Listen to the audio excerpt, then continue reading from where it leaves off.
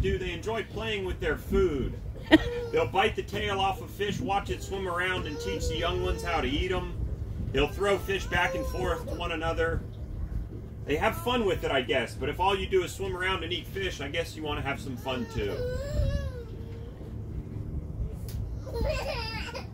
So it's probably going to come up around the same area. Again, he's doing exactly what I described on the way in. He's using that incoming tide to bring the different fish right up to where he's hanging out.